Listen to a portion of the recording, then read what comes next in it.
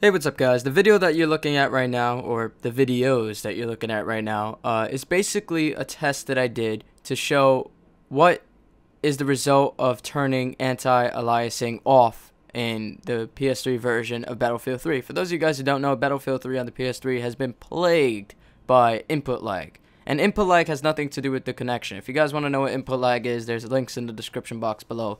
But these videos that you're watching right now, the left one has anti-aliasing on, while the right one has anti-aliasing off. So you can see that for me, it pretty much produces the same results, but it seems that after the patch, input lag seems to be reduced a little bit, which is actually a great thing because even the tiniest bit of input lag reduction can improve the way the game feels in a dramatic way, because even the slightest bit of input lag overdone, because every game has input lag, but if input lag is too much in the game, even by the slightest bit, then it could really throw the game off and throw your aiming off and make it all feel wobbly and whatnot.